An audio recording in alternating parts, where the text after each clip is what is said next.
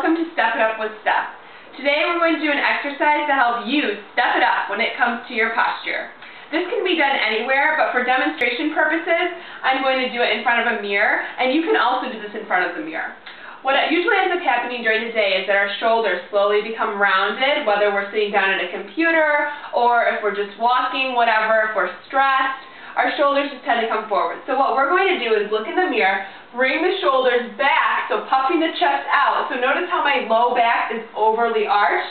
Then what we're going to do is look in the mirror, place your finger on your belly button, and try to engage your abs here to pull your abs back, to get rid of the arch in your lower back, and then to bring your rib cage in line with the rest of your body.